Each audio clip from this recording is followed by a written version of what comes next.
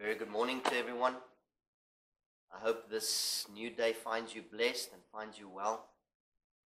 I want to share a scripture verse this morning that brings our attention back to why we were created and brings it back to the point of the heart of worship. There's a Christian artist called Matt Redman that wrote a song once, and the song is titled Heart of Worship. And he speaks in this song about what worship has become to us as human beings. And he says there that it has become a selfish desire, a desire where when we speak to God and when we spend time with God, it's all about us. And he takes that song and he brings it back to the true heart of what worship is supposed to be. This morning, the Lord led me to a beautiful scripture concerning worship. And if you want to follow in your word this morning, we're going to be reading out of 1 Chronicles, chapter 16. 1 Chronicles, chapter 16. If you want to follow this morning from verse 23. And while we are reading this, please hear with your spirit what the heart of worship truly is. The Bible says here, "Sing to the Lord all the earth. Proclaim his salvation day after day. Declare his glory among the nations, his marvelous deeds among all people. For great is the Lord, and most worthy to be praised. He is to be feared above all gods, for all gods of the nations are idols, but the Lord made the heavens. Splendor and majesty are before him. Strength and joy are in his dwelling place. Ascribe to the Lord, all you families of nations. Ascribe to the Lord glory and strength. Ascribe to the Lord the glory due his name. Bring an offering and come before him. Worship the Lord in the splendor of his holiness. Tremble before him, all the earth. The world is firmly established, it cannot be moved. Let the heavens rejoice, let the earth be glad. Let them say among the nations, the Lord reigns. Let the sea resound, and all that's in it. Let the fields be jubilant, and everything in them. Let the trees of the forest sing. Let them sing for joy before the Lord. For he comes to judge the earth. Give thanks to the Lord, for he is good. His love endures forever. Cry out, save us, God our Savior. Gather us and deliver us from the nations, that we may give thanks to your holy name and glory in your praise. Praise be to the Lord, the God of Israel, from everlasting to everlasting." Here we can clearly see in the holy word of God that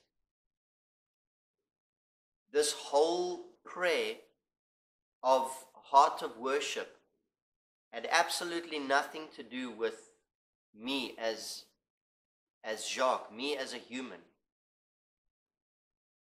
That the writer of this brings our attention back to the worship that is ultimately must fall on God. The worship is for God because God is the one and only living God. He created heaven and earth.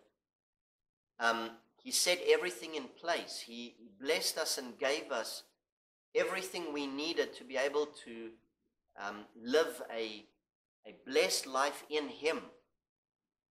I cannot, for whatever reason I want to, I cannot live a blessed life in myself. I can't.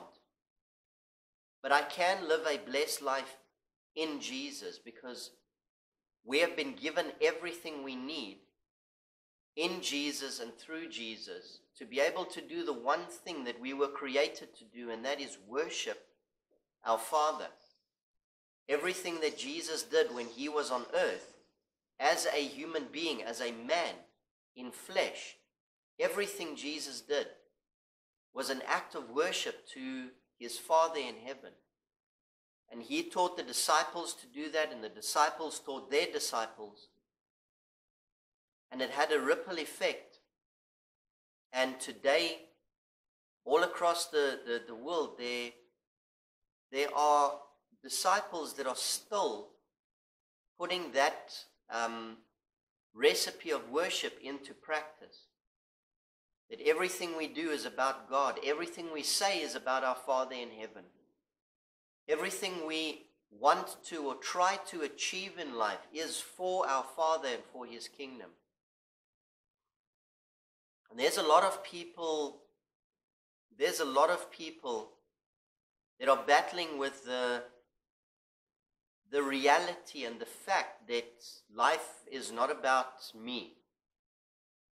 And Jesus said to the disciples that we are in this world, but we are not of this world. And a powerful discussion yesterday in the men's group came out that God has given us life here on earth for the one purpose, and that is to live for Him. It truly doesn't matter or count what I think life should be. That's worldly philosophy.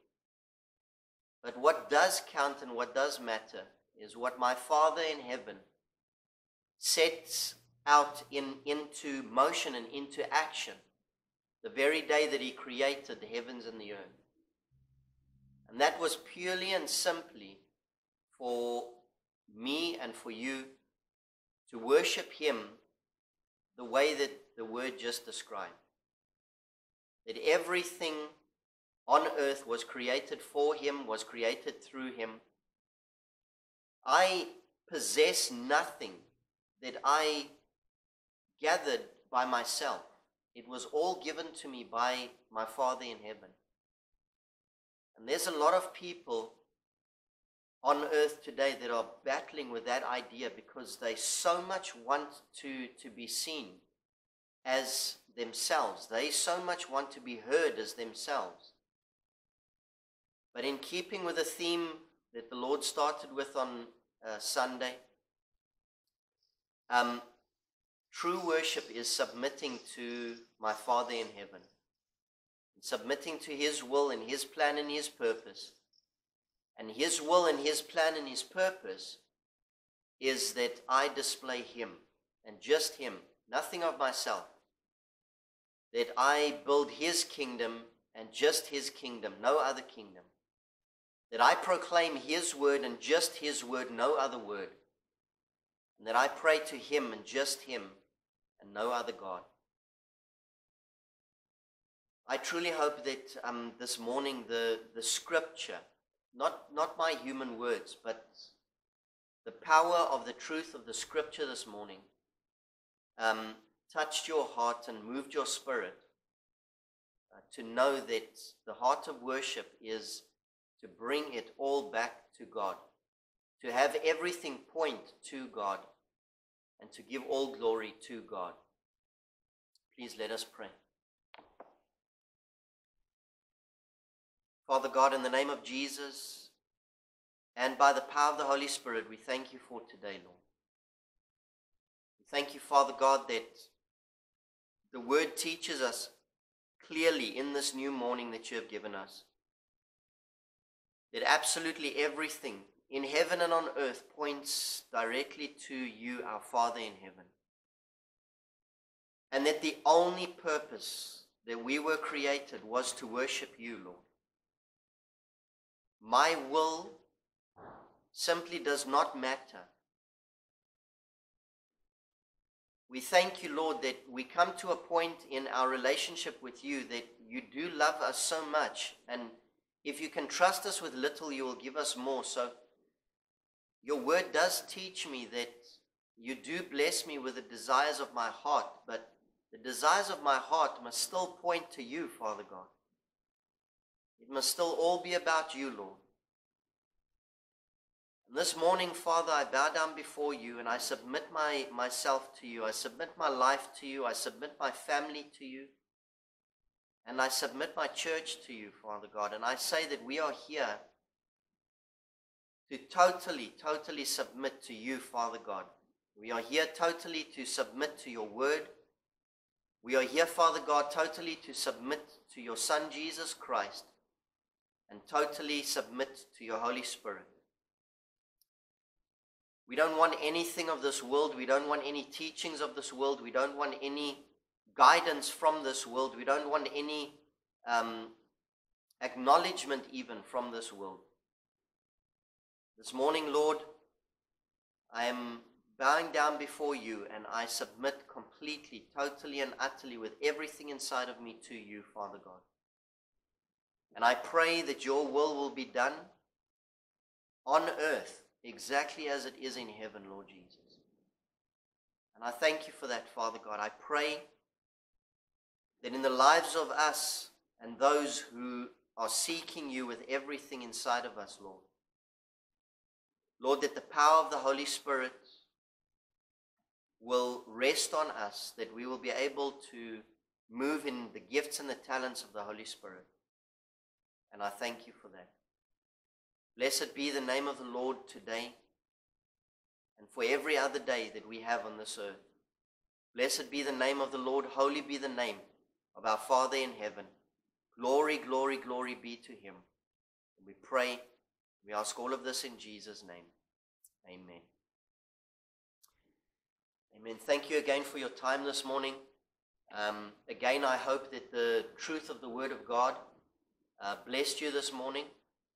I pray that you will be led by the Word of God, which is your lamp and your light unto your path. And I pray that this morning that the Holy Spirit will continue to lead, guide, and teach you, and that we will always be alert and awake to his voice. So until we meet again tomorrow, be blessed in Jesus' name. Amen.